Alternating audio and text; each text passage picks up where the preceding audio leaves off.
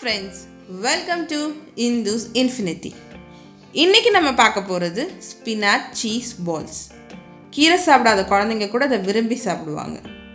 So இதுக்கு தேவையான பொருட்கள் 2 கப் கீரை, நான் சிறுகீரை எடுத்திருக்கேன். 1 வெங்காயம் பொடியாக சாப் பண்ணது,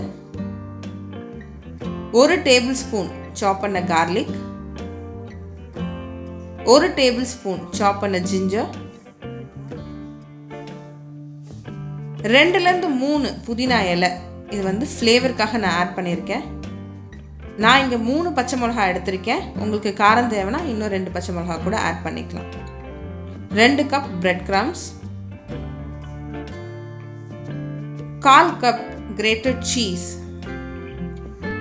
1/4 கப் வறுத்த வேர்க்கடலை. இதை நான் கொஞ்சம் கொரகொரன்னு அரைச்சி வச்சுருக்கேன். உப்பு தேவையான அளவு, எண்ணெய் பொரிக்கிறதுக்கு. ஸோ இன்க்ரீடியன்ஸ் எல்லாம் லிஸ்ட் பண்ணியிருக்கேன், ஒரு டைம் செக் பண்ணிக்கோங்க.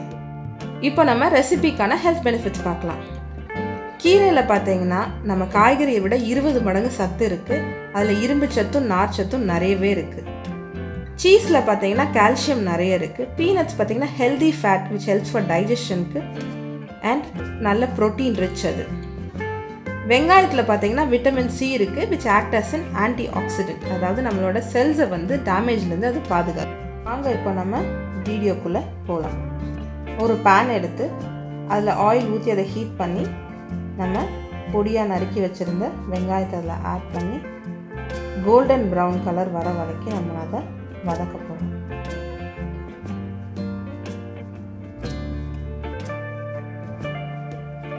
ஒன்ஸ் வதங்கினதுக்கப்புறமேட்டு நம்ம ஜிஞ்சர் கார்லிக் ரெண்டுத்தையுமே ஆட் பண்ணுறோம். ஆட் பண்ணி அதையும் நல்லா வதக்கணும். அதுக்கப்புறம் நம்ம பச்சை மிளகாவையும் ஆட் பண்ணி பச்சை மிளகா கொஞ்சம் வதக்கினதுக்கப்புறமேட்டு கீரையும் அந்த புதினா இலையும் சேர்த்து நம்ம இப்போ அதில் ஆட் பண்ணுறோம். கீரை வந்து பார்க்க நிறைய இருக்கிற மாதிரி இருக்கும், ஆனால் அதை நம்ம வதக்கணுன்னா ரொம்ப சுருங்கி கொஞ்சமாக போயிடும். ஸோ இதில் நம்ம கொஞ்சம் சால்ட் போடுறோம்.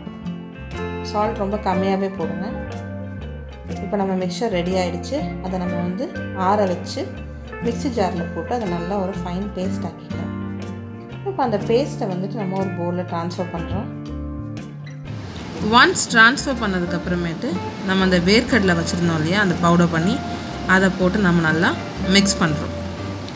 ஸோ அது மிக்ஸ் ஆனதுக்கப்புறமேட்டு நம்ம பிரெட் க்ரம்ஸ் ஆட் பண்ணுறோம். பிரெட் க்ரம்ஸ் வந்து நீங்கள் நிறைய 2 கப்புமே ஆட் பண்ணணும் அப்படிங்கிறது கிடையாது. சம்டைம்ஸ் உங்களுக்கு 1.5 கப்பு கூட ஆகலாம். ஸோ கொஞ்சம் கொஞ்சமாகவே நீங்கள் ஆட் பண்ணி அதை ஒரு நல்ல ஸ்டிஃப் டோ அளவுக்கு, அதாவது நம்ம அதை ஒரு பால் பண்ணுற அளவுக்கு ஒரு ரோல் பண்ணுற அளவுக்கு அதை நீங்கள் வந்து ரெடி பண்ணி வச்சுக்கோங்க.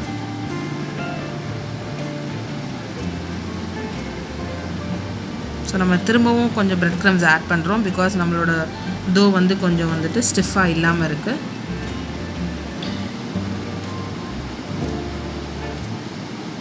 இப்போ நம்ம டோ நல்லா ஸ்டிஃபாக ஆகிடுச்சு. வாங்க இப்போ நம்ம ஃபில்லிங் எப்படி செய்கிறதுங்கிறத பார்க்கலாம். ஸோ நம்ம சீஸ் ஏற்கனவே கிரேட் பண்ணி வச்சுருந்தோம் இல்லையா, நான் மொசரல்லா சீஸ் யூஸ் பண்ணியிருக்கேன். அதோட சும்மா ஒரு டேபிள் ஸ்பூன் சாப்டு வெங்காயமும் 1 டேபிள் ஸ்பூன் அந்த பீனட் பவுடர் க்ரஷ் பண்ணி வச்சுருந்தோம் இல்லையா, அதையும் ஆட் பண்ணி இது நல்லா மிக்ஸ் பண்ணி வச்சுக்கோங்க. ஸோ உங்கள்கிட்ட சீஸ் இல்லைங்கிற பட்சத்தில் நீங்கள் வெறுமனே இந்த வெங்காயத்தையும் பீனட்ஸை மட்டும் யூஸ் பண்ணி ஃபில் பண்ணிக்கலாம். இப்போ நம்ம என்ன பண்ண போகிறோன்னா, நம்ம அந்த டோ ரெடி பண்ணி வச்சுருந்தோம் இல்லையா, அதை குட்டி குட்டி பேட்டி மாதிரி ஆக்கி, அதாவது நல்லா சப்பையாக தட்டிட்டு சென்டரில் இந்த ஃபில்லிங்கை வச்சு நம்ம கவர் பண்ண போகிறோம். ஸோ சென்டராக வச்சு அதை நல்லா கவர் பண்ணி ஒரு பால் மாதிரி ஆக்க போகிறோம்.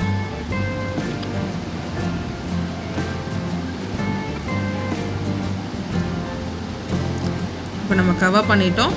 அதை நல்லா குட்டியாக அழகாக ரோல் பண்ணோம் அப்படின்னா அழகான ஸ்பினாச் பால்ஸ் வந்து இப்போ நம்மளுக்கு ரெடி ஆகிடுச்சு.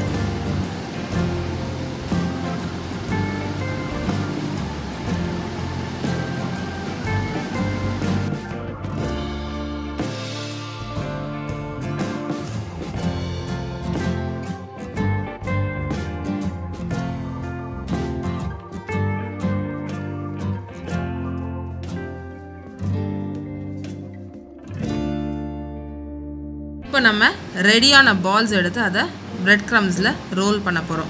ஒரு டைமுக்கு 2 டைம் ரோல் பண்ணி அதை நல்லா ப்ரெஸ் பண்ணி விடுங்க. ஸோ தட் அந்த பிரெட் க்ரம்ஸ் வந்து அந்த பாலில் இருக்கிற ஈரப்பதத்துக்கு நல்லாவே அதில் ஒட்டிடும்.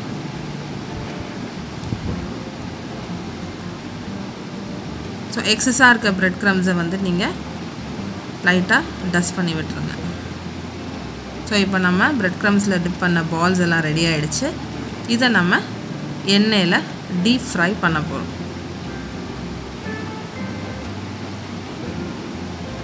கோல்டன் ப்ரௌன் கலர் ஆற வரைக்கும் நீங்கள் அதை டீப் ஃப்ரை பண்ணிவிட்டு அதை நீங்கள் சர்வ் பண்ண ரெடி பண்ணிடலாம்.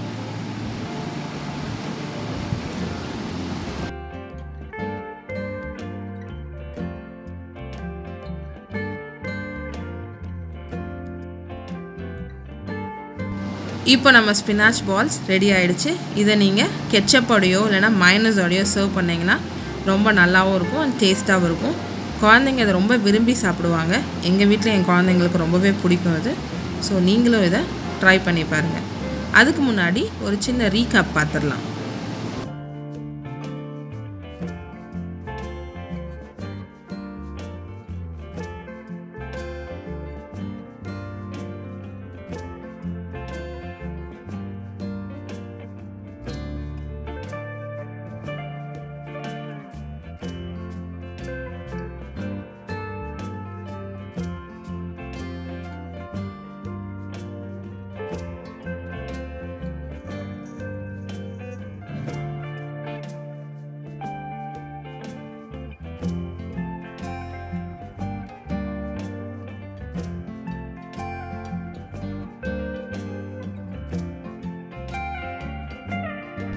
இன்றைக்கான டிப்பு பார்த்தீங்கன்னா, நம்ம கீரையை குக் பண்ணும்போது சால்ட் கம்மியாகவே போட்டு தான் குக் பண்ணோம். ஏன்னா கீரை வதக்கும் போது சுருங்கிடும். ஸோ சால்ட் நிறையவே இருக்கும். அதனால் கம்மியாக யூஸ் பண்ணிக்கோங்க. அண்ட் கீரை நம்ம குக் பண்ணும்போது அதே க்ரீன் கலர் இருக்கணும்னா கொஞ்சம் சுகர் போட்டுக்கோங்க. ஹோப் உங்கள் எல்லாருக்கும் இந்த வீடியோ பிடிச்சிருக்கும்னு நினைக்கிறேன். இந்த டிப்பு உங்களுக்கு யூஸ்ஃபுல்லாக இருந்திருக்கும்னு நினைக்கிறேன். நீங்கள் எல்லோரும் இந்த சீஸ் பால்ஸ் செஞ்சு பார்த்து எப்படி இருந்துச்சுன்ற உங்கள் ஃபீட்பேக்கை எனக்கு மறக்காமல் கமெண்ட்ஸில் சொல்லுங்கள்.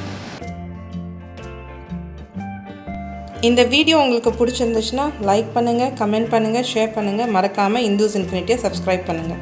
தேங்க்யூ.